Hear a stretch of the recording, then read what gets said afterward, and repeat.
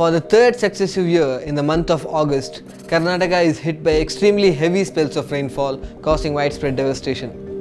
13 of Karnataka's 30 districts have been ravaged by floods this year, and the state is staring at a possible shortage of funds. This year, places such as Bhagamandla, Kottigar and surrounding areas received in excess of 1000 mm rainfall in a span of just 3 to 4 days.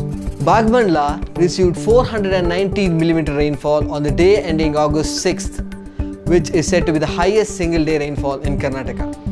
Preliminary assessment report by the government estimated that around 83,000 acres of crops were damaged.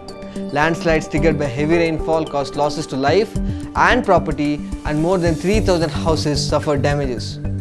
Now the government faces a challenge of taking up works for the recent damages, even as opposition raised complaints over incomplete relief works of the floods in 2019 itself, which were said to be the worst in the century.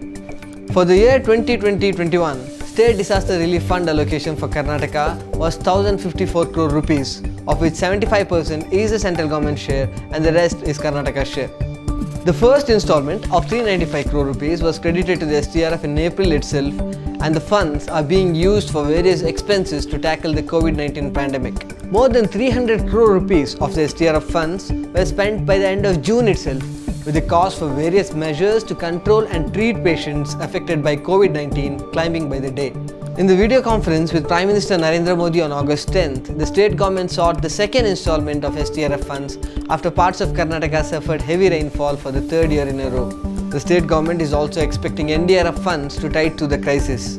Meanwhile, Revenue Minister R. Ashoka has said that Karnataka has enough funds, and 1120 crore rupees in the PD accounts of deputy commissioners of various districts will be used for relief measures. Karnataka, however, was hard done by in terms of allocations to the state by the centre over the past few years. The problem associated with lack of adequate allocations from the centre is expected to be compounded as Karnataka plans for long-term measures to address the problem of landslides and floods. Plans for landslide hazard mapping, real-time integrated flood reporting and response systems are now being proposed.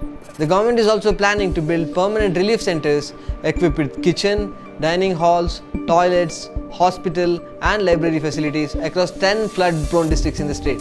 However, with the pandemic crippling the economy, Karnataka will face more than a challenge in terms of relief and rehabilitation, initiating measures for flood control and preventing landslides across flood-prone areas in the coming days.